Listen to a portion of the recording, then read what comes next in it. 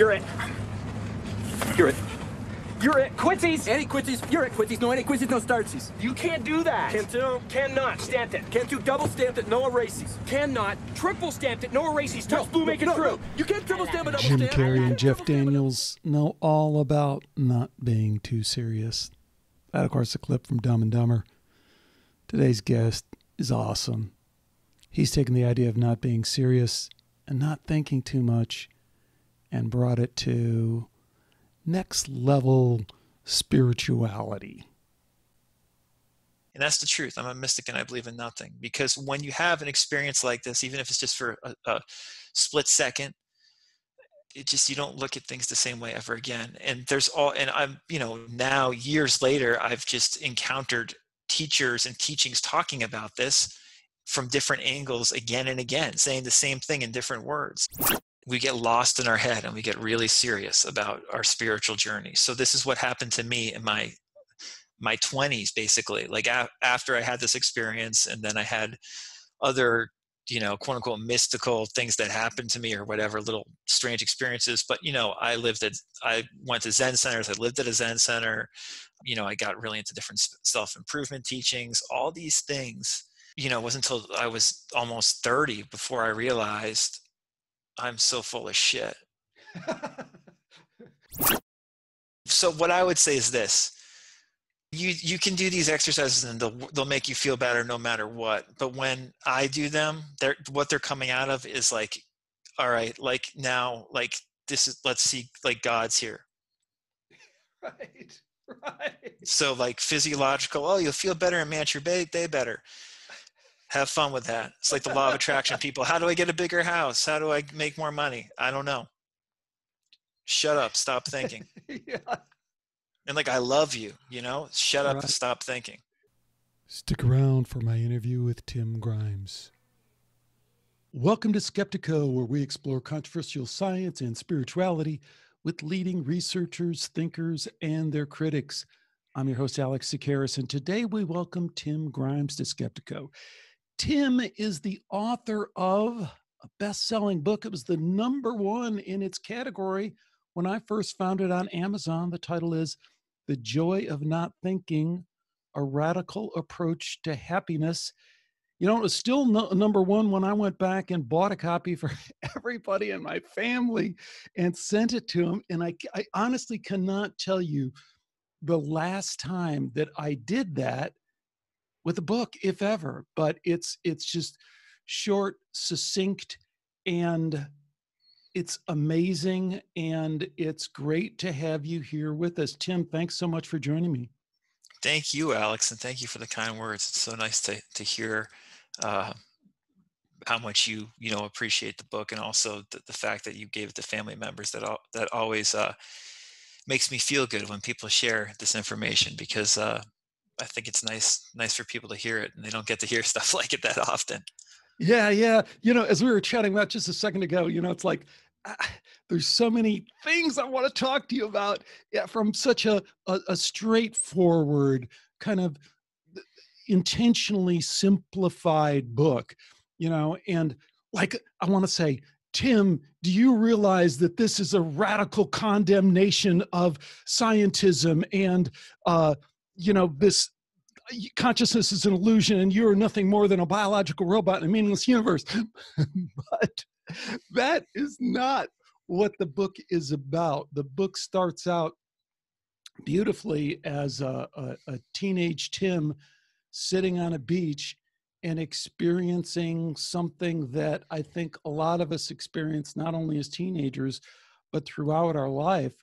When particularly, what's interesting, I'd like to hear what you slip into that point of this very kind of troubling feeling, oppressive feeling that you're in, is that it's triggered by a Zen kind of experience, which is supposed to be the opposite of that. So I've kind of laid a lot on the table. Tell us a little bit about who you are, and then I love the origin of this book, that the way you open it up.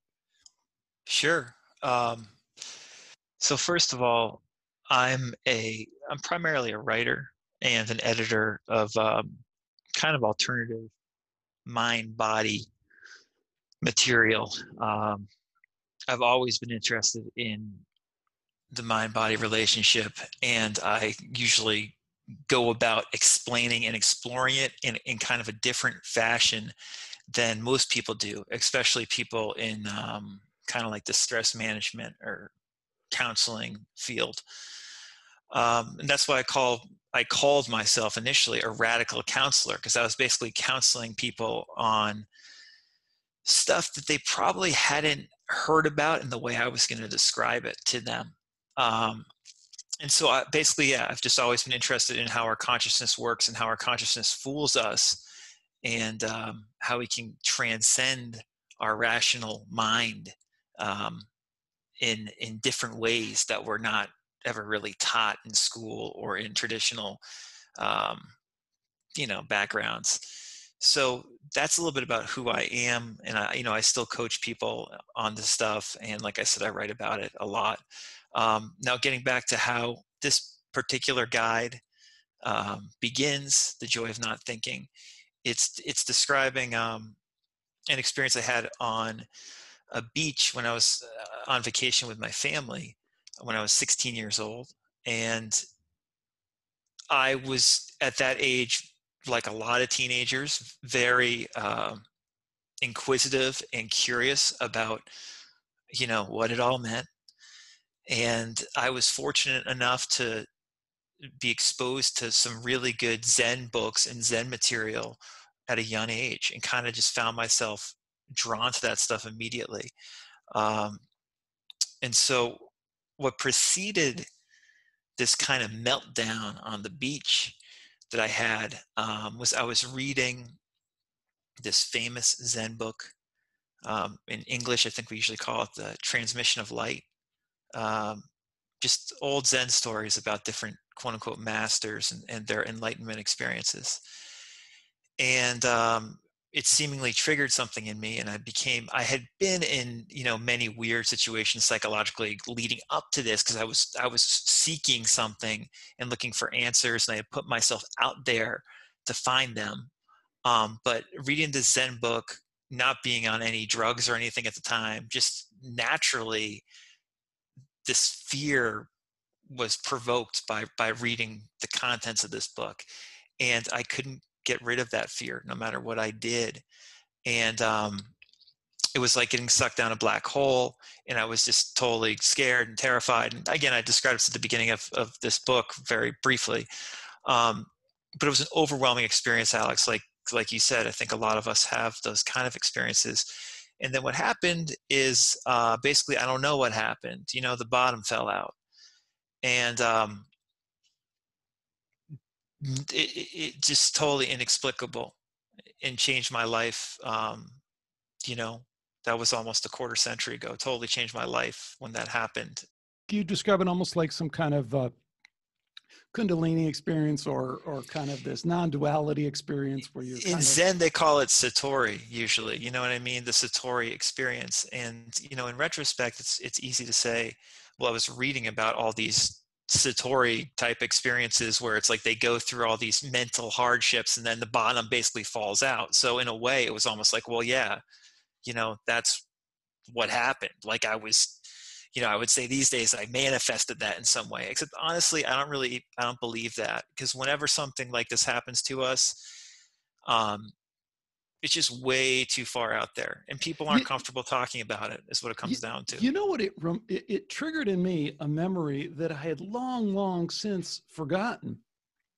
About the same age, I'm reading, just kind of obscure, Soren Kierkegaard, The Fear and Trembling Unto Death. Yeah. And I freaked. I don't even know why I freaked. I couldn't possibly understand that book at that age. I don't want to front like I was some intellectual or something. It was way past me. But it's the path of the seeker to open doors that you don't really know what to do.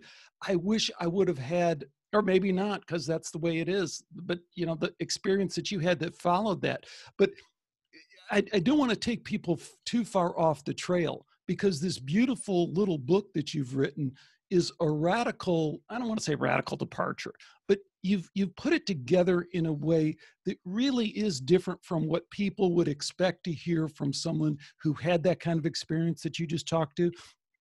It's very straightforward. I want you to talk about the title, because I think the title is quite profound. And when I tell people, I want you to respond to this. When I tell people, hey, I just read this amazing book, The Joy of Not Thinking, there's this really strange look on their face that does relate to kind of the consciousness as an illusion, scientific materialism thing, where they're not even sure what that would mean to be not thinking. And I get that, again, from my personal experience. Whenever I got into yoga, and the first time that I did yoga, I did it with this woman on TV, you know, the TV yoga. And at the end, she goes, okay, now quiet your mind. And Tim, for a split second is all, my mind was quiet. But it was a radical event for me, because I never knew there was anything to me if that little chatterbox wasn't going constantly. And I think you've captured that moment that I experienced beautifully. And in the title of the book, I tell you, tell me what you experienced, but when you tell people the joy of not thinking, isn't there this certain, I'm sure there's this fear, like, what would that even mean to be not thinking? Yeah, I love that, what you just said, Alex. Yeah, people are totally uncomfortable with it. It's just, I've noticed my whole life, my whole adult life, I should say, because that experience happened when I was 16. It's hard to bring it up. You know, I used to, when I was younger, like in college and stuff, I was like, oh, people kind of get this, you know, you're naive in the sense that you think people are into things, you know, and then you get older, you realize people aren't into anything. So I used to talk much more openly about these kind of concepts. And the truth of the matter is, not most people aren't interested because they have no sense that what they are is not what they are, that there's something bigger going on. Like you said, that split second when you're watching the yoga video and your mind really quiets, again, it's like the bottom falls out and you realize you are not what you think you are. And that's all this guide is about. That's all, honestly, like over the years, you know, the stuff I talk to people about and coach people on, it's changed a little bit, a lot of the, you know, the theory and the approach, but underneath it all, it's always the same. It's been the same in my life since I was 16 years old. It's don't frickin' think. Stop thinking. Stop thinking. Stop thinking. That's it.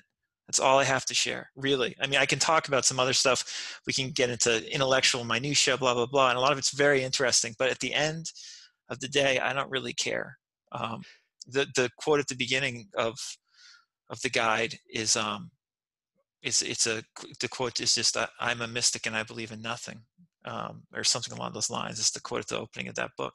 And that's the truth. I'm a mystic and I believe in nothing. Because when you have an experience like this, even if it's just for a split second, it just, you don't look at things the same way ever again. And I'm, you know, now years later, I've just encountered teachers and teachings talking about this from different angles again and again, saying the same thing in different words, you know. And this guide is hopefully just bringing all those different angles together in very plain language, as you said, because I try to be very direct and plain in how I describe this, but it's very difficult for people to understand unless they're really invested in being open with themselves and genuinely curious about what they are, and more importantly, what they are not. You know, it's beautifully written. It is beautifully written. And the simplicity of it, the kind of redundancy of it is beautiful, because with a couple of words, you talk about what not thinking would even mean. And then you're playful in kind of putting it down and putting down that little monkey mind that we carry all around, but you're not like denigrating it. You're engaged. I mean, this is all the things that anyone who's been on the spiritual path understands. You know, there is no past, there is no future, there's only now. And what are you doing right now? But, you know, the other thing I was going to share and I think I got this from the book, if not directly in the spirit of it, is, again, the book has been so profound for me, and sharing it with other people has been a real joy. And when I get that look on someone's face, like they're like, whoa, what would that even mean, not thinking? I go, okay, so you're not down with the idea that there could be no thinking. I get that. But what about if there was no thinking for the next 5 minutes? What if for the next 5 minutes you just said, do you need to think? You don't need to think for the next 5 minutes, right? I mean, you could live with that. And then you see the fear arise again, because there's no way to wiggle out of that. With the program that we have, we're programmed to think, well, that's impossible. This Tim guy's nuts, But when you say, do you really need to think for the next 5 minutes? And it's like a beautiful, do you have any thoughts or stories on what it's like for people where the light bulb goes off, that there's something to this not thinking? Yeah, I mean, I have a lot of stories because, like I said, I've been trying to talk to people about this for a while, and eventually you figure out how to talk to people about it in a more palatable way for them, more of a way where they're able to actually accept it and digest it. So when I was in college, it was hard for me to describe, if someone was like high on drugs or something like that, or like you were blasting loud music and explaining it to them, maybe they would kind of get the picture a little bit. But then, I made a whole video series, and that's what the second part of the book, I should say, is about, is just not, stopping being serious for just a couple minutes by basically being playful. And I've done a lot of work with people now, just showing them how they can be playful for a minute or two and profoundly shut their mind up, and they're still physiologically responding to stuff. They're still there. So it's not like they're really not thinking at all. I don't want to get into like technicality or thinking, not thinking, whatever. The point is your rational thinking has gone out the window for a minute or two if you become playful. And so that's what I describe in the book. I hope pretty thoroughly. But if it's not thorough enough, you can go to stopbeingserious.com, and there's 3 hours of videos of me not being serious, showing you how to be playful for a minute or two. And if you do that, there's very few guarantees in the spiritual field as far as I'm concerned, but I feel very confident if you're playful for a few minutes, 100% playful, that your thinking is going to significantly lessen. And you're going to be wondering, oh my gosh, this is so obvious. Why don't I take advantage of this more often? I did it. I did it. I experienced all the things that you say in the book of you got to get over the embarrassment of it, but I wanted to try it because it's totally risk-free in trying it. It's free, it's risk-free. You understand that you've done it a million times, so you're not going to harm yourself or anything like that. But I want to draw attention to, if we can get a little bit intellectual, which is kind of a contradiction in a way for the term, but not really, because you're built on some very, very deep thinking that has been going on for thousands of years. You've just put it together in a way that is fresh and new and really interesting for our Western Instagram kind of sensibility. But I want to talk about the bridge you make between not thinking and seriousness and not being serious, because you just talked about it there, but in the book, you very subtly make this transition of, okay, you might not be totally comfortable with the idea of not thinking, but you're still reading, so I bet you're intrigued with it.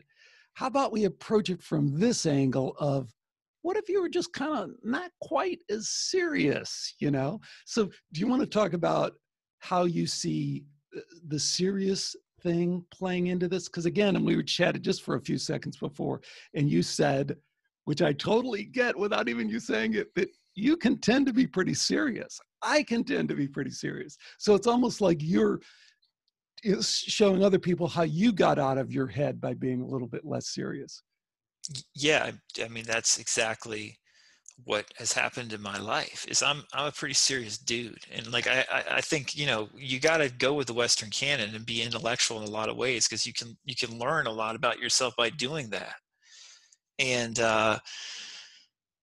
the issue that most people have on the spiritual path, as people call it, in you know, the modern world, at least, you know, in the Western world, is that we get lost in our head and we get really serious about our spiritual journey. So this is what happened to me in my 20s, basically. Like after I had this experience, and then I had other, you know, quote unquote mystical things that happened to me, or whatever, little strange experiences. But, you know, I went to Zen centers. I lived at a Zen center.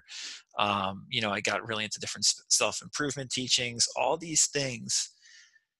And it took about, you know, it wasn't until I was almost 30 before I realized I'm so full of shit.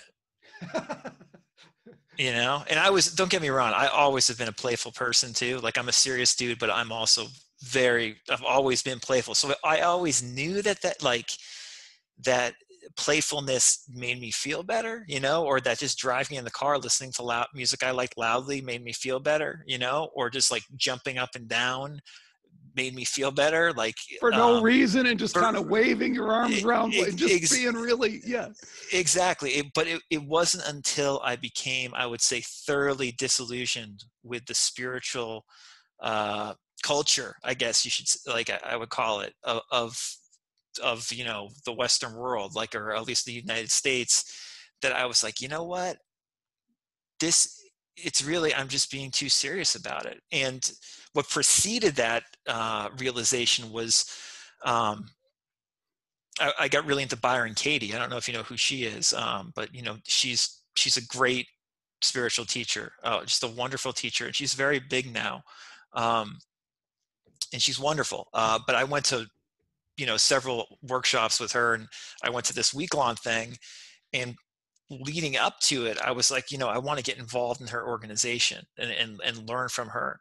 And I went to this week-long workshop with her, and it was awesome. It was amazing. And she's just amazing. She's the best spiritual teacher. I don't like using that word, but she's the best spiritual teacher I've ever met. But at the end of it, I was like, I don't want to deal with any of these fucking people ever again. I hope it's okay I use the F word there, but it was, God, I realized it was like, this is total horseshit, like this whole organizational thing. And then the sage on the stage thing, as I call sage it. on the stage, yeah. You know, and they have amazing information to offer, but there's a cult around these people, even if they don't intend there to be a cult around them, you know?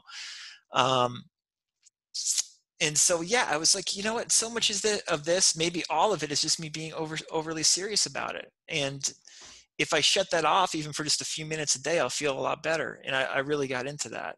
And most people don't want to hear it. They still want me, you know, people, when they talk to me, they don't want to talk about this stuff, Alex. They want to talk about, you know, how they can get stuff using the law of attraction, which unfortunately I know all about, but it's not really what I'm interested in, you know? I mean, I'm interested in the consciousness dynamics of that the inner work that is involved in quote unquote manifesting things. That interests me. And that's what I talk about the last part of the joy of not thinking. But people who want a bigger house or more money, if they're coming to me for advice, they, you know, they're gonna get lit up, because what I have to really say is not, I don't know, you know what I mean? Like, what I know is stop being as serious and don't think as much. So, you know, one other, and I wish I would have written down the reference, but I didn't know that we were going there. I didn't follow the reference to Byron Katie, but I followed a couple other ones that I found really interesting in the book that I just found interesting. I think what you're doing, I've read a ton of spiritual books. I've been a spiritual journeyer for a lot of years, and I so appreciate all the threads that I see in your work, but there were a couple of new ones that were interesting to me. Who is the guy who did the thing with the Bushman in Bradford Keeney. That's The Bushman's Way of Finding God. I might have the title of that book wrong, but it's something along those lines. You'll find it if you Google it. But that quote was just from that's like like a modern anthropology book. But he made the connection that we're all making the obvious connection, really, that like, in most cultures, before history, if things weren't going right, you just danced around some, you know what I mean? You didn't be like, oh, let's think about this some more and, get more and more stressed out about it. It's like, no, they think we're idiots in a lot of these, indigenous, Aboriginal, cultures, the quote unquote primitive cultures, right? Where they often know much more than we do. So that was beautiful. And I thought that whole connection between, because I think we can overdo that, and the quote unquote noble savage, and, kind of Right. ascribe things to those people that they don't deserve, but then discount some of the wisdom that they have that they do deserve. And I love people to come along and take a fresh look and just add it to the pile. But the other thing I got out of this thing that I thought really related to your work in kind of an interesting way. So yeah, there's this thing of, just dance around and shake a little bit and do some music, and it all feels better. But the other thing, the Bushmen have a major kind of slow your roll thing. So if you come home with the big kill, what you're going to encounter is everyone sitting around going, yeah, but man, that gazelle don't look so good, man. Just all this kind of really, really sarcasm, joking around in order for you to bring your ego down. And I thought, wow, that is like so genius from all the ways that we're talking about it here.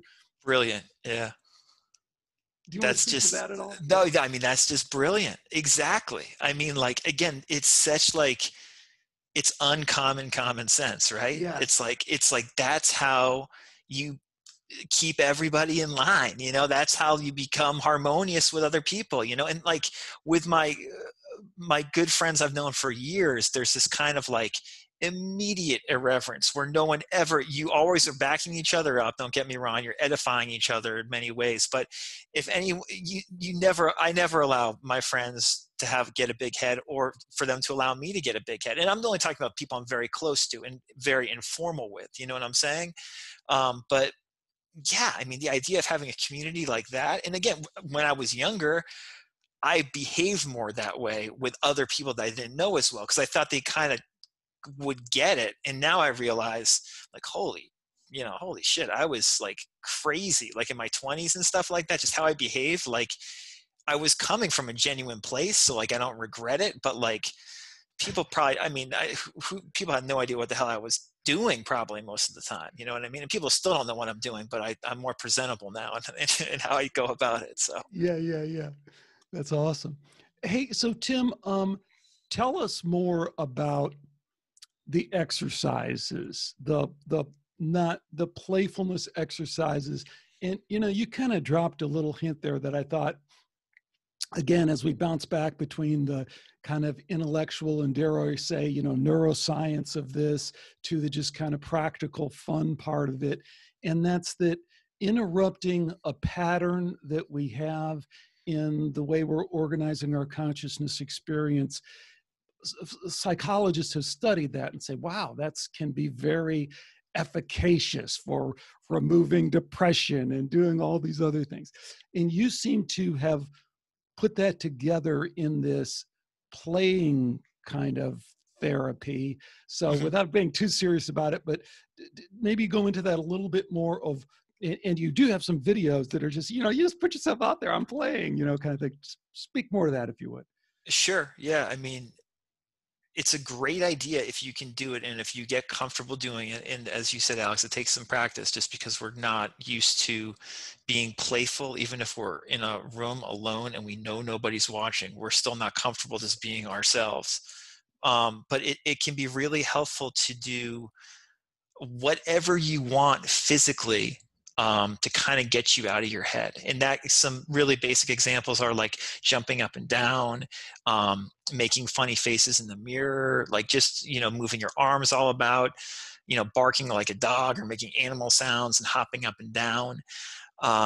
Really stupid things, absurd things. If you do goofy stuff like that, for just a minute or two. And, you know, if you do it each day, if you'll notice it, like you just notice it when you do it, if you get into it, that it helps you. And so if you can manage to do it a couple times a day, that's might even be better.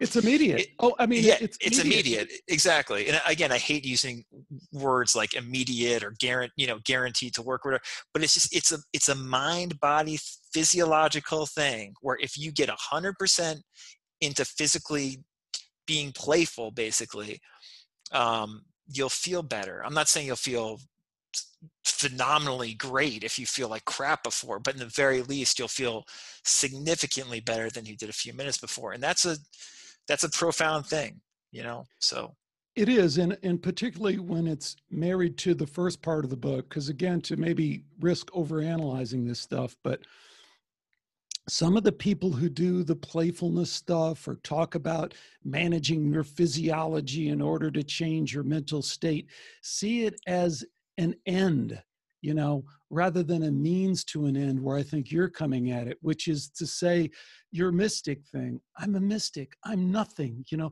there is nothing. There's only this silence that from which emerges all this beautiful profoundness. So that's what I'm trying to get to. I'm not really trying to get rid of these yucky feelings. That's just that's just kind of what I've added to, that I need this addition by subtraction of just saying, you know, and you're nodding your head. So do you want to speak to that subtle difference of the means to an end versus kind of an end of itself? Yeah, well, what did you describe those people like? What term did you use for them? Physiological experts or something like that, or mind body? Yeah. You know, I mean, because people take that mind body thing, and you know exactly Right. what I mean. Of course, yeah. So what I would say is this: when you can do these exercises and they'll make you feel better no matter what. But when I do them, what they're coming out of is like, all right, like now, like this is, let's see, like God's here. Right. So like physiological, oh, you'll feel better and manage your day better. Have fun with that. It's like the law of attraction. People, how do I get a bigger house? How do I make more money? I don't know. Shut up. Stop thinking. Yeah.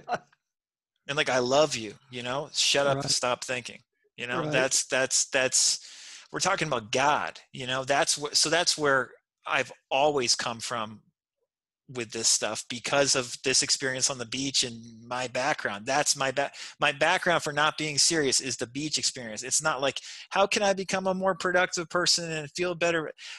I mean, emotions are just there. And when we have negative emotions, it can be very difficult. There's no need to deny that. And doing this stuff, being playful, managing your physiology will help.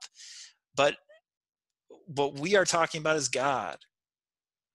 So Tim, I do have to drag you into the muddy skeptical waters that I've waded in way too long, but I've always had that spiritual sensibility that you're talking about. But it does fucking piss me off that so much of the messaging in our culture is over intellectualizing this stuff and making it sound so true and legitimate and just unassailable in terms of, you know, you are just your brain, my man.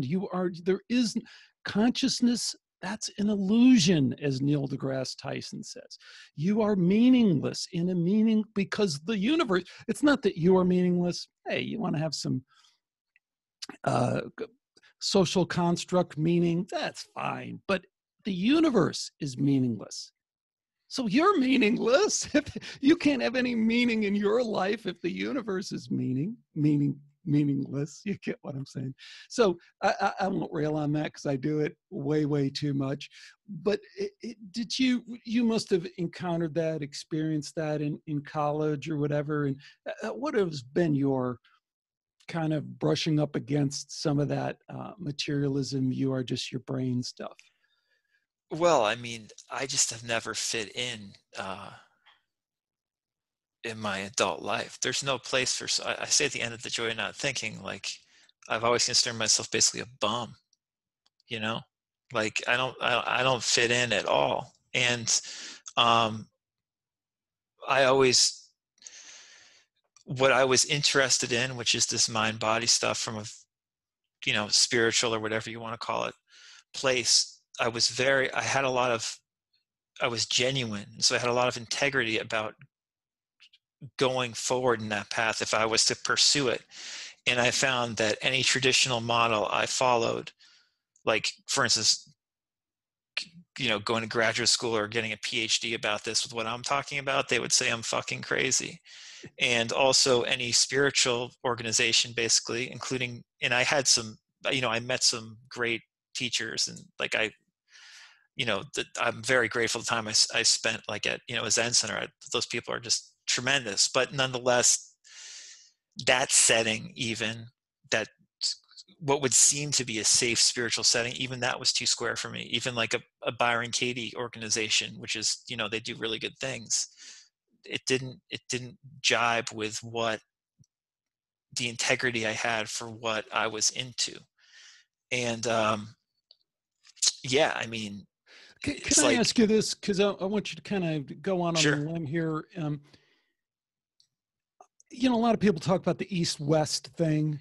And I think there's something to what the West has brought to this new spirituality. One thing I always find offensive is when people kind of say, you should really stay in your lane. And I think studying the Western tradition, if that's your spiritual background, I see that totally differently. And I see someone like you who has truly built upon an Eastern tradition, but brought a sensibility to it that is very Western, and I think catapults us forward in some undeniable ways that you just look and go, the Zen folks, they just had a bit of a blind spot, not putting them down or anything like that, but there was a bit of a blind spot that kind of calcified in that system. And what do you think about this marriage of Eastern and Western spirituality, if you want to kind of wax philosophical a little bit? I mean, I don't know enough about it, but my argument would be neither does anybody else. I've just always been interested in various spiritual stuff. I was not raised religiously. My dad had a good spiritual library of stuff. I read the Tao Te Ching, the best translation of the Tao Te Ching, The Way of Life by Whitner Binner, when I was like 13, 14 years old. That was like the book that catapulted me to whatever came after that. That's still one of my favorite books. So that was like my introduction to religion. And so I went the Eastern track first from obviously a very Western perspective, being a young kid. But I did get exposed to some of that Eastern stuff, and the Western stuff I don't know enough about. It's only been in the last 10 years or even like the last, I'd say 7 or 8 years that I've gotten more into like traditional Western religion, in the sense of like the New Thought movement, like the mental healing movement, which are all very American, that really comes out of this country in the last 100, 50 years or less, since, Emerson and Thoreau, and then out of that stuff's fascinating. And Emerson especially was bringing like the Hindu stuff supposedly to the West, right? And so I feel like a lot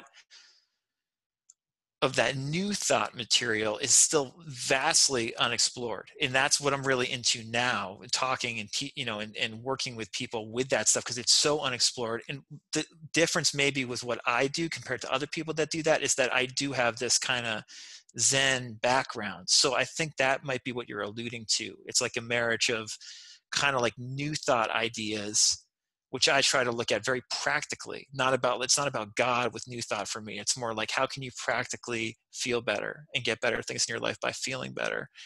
So it's that married to my first like exposure to spirituality, which is more like Zen, Taoism, and a little bit of Indian non-dual stuff. So I guess specifically what I was kind of alluding to, and I just maybe didn't make a clear reference. You have an American approach. You have a New England, Emerson. I certainly have a New England approach. That's for sure. When you said your buddies, I just kind of see, got busting each other's balls kind of thing. And you Right. know, going to other people and they're just like, what is going on here? Because when you first encounter that, I think that catapults us further in integrating this Eastern thing. And I love the way you say that Emerson was doing it, you know, 150 years ago, and we still don't appreciate it. And he was trying to do that integration. So Well, maybe, let me just, as this quick aside there, I mean, Thoreau, or I guess you're really supposed to say it, Thoreau, I don't know. Thoreau is, Emerson's great, but Thoreau's, I mean, that guy, yeah, he's the freaking best. He's the best, like, I mean, in my opinion, he's the best American writer in, you know, in history. And, you know, Thoreau's journals, if you just want to read like good, or I should say great, totally not, like just like spiritual writing that's coming with no, he wasn't staying in his lane. He was just doing his thing, and he was including all this stuff. And so Thoreau's journals, I just want to give a shout out to that, because people always talk about Emerson, and I know they talk about Thoreau a lot too, but just Thoreau's a step above just about anybody in my book. So I just thought I'd that's mention awesome. that. Yeah, That's awesome. And there's so much more, you know, to be done there, and so much more that you're going to bring yes. forward.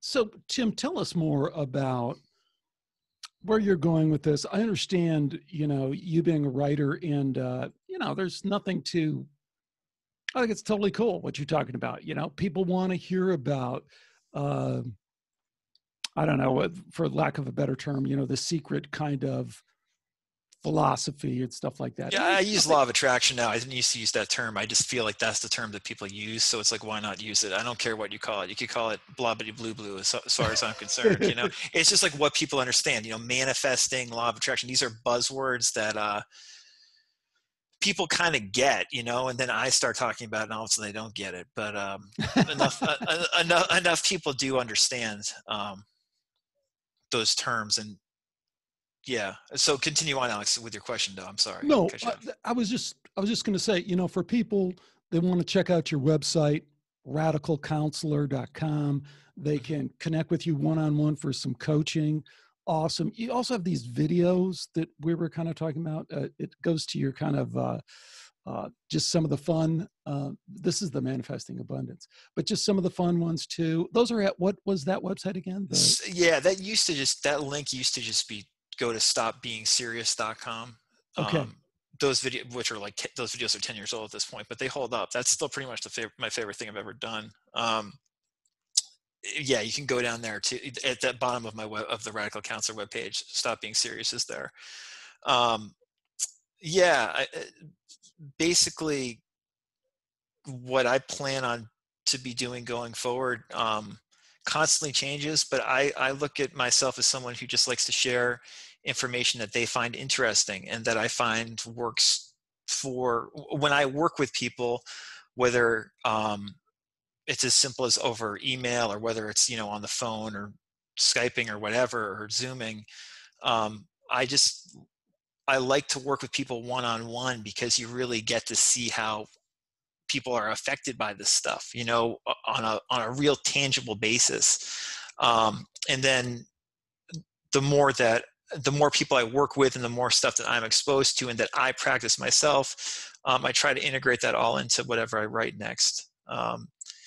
Yeah, I mean, I also just like to share classic law of attraction, for lack of a better word, books, old books and stuff with people, because a lot of that stuff, as we mentioned, has just been kind of forgotten about or neglected.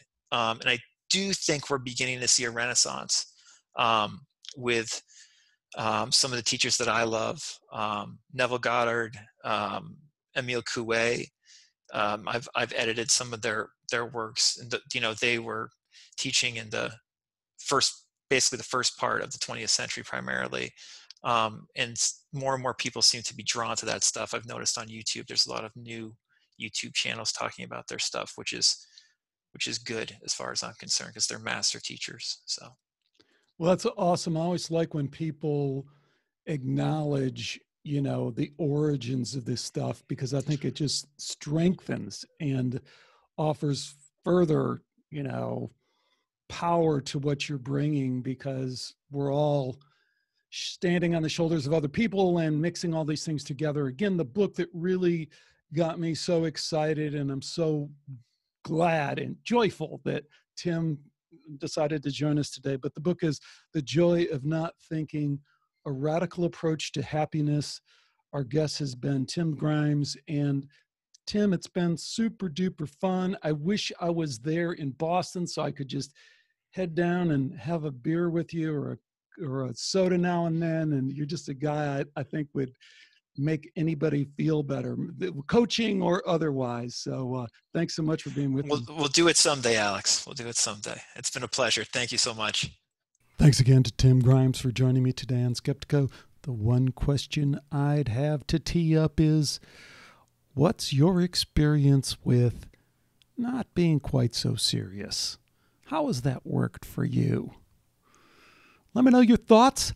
I'd love for you to join me on the Skeptiko forum. I really would. I'd like to connect with you. I'd like to know what you think about the show. And the best place to do it is there, Skeptiko-forum. You can find it from the website. I'm there. I'll respond if you join me over there. So do that if you're interested. I have some good shows coming up. I got a bunch in the hopper, and I'm going to start putting them out faster. I just don't know. There's so many great conversations and dialogues that I've been able to have, and I'm going to get them out to you one way or another. Until next time, take care, and bye for now.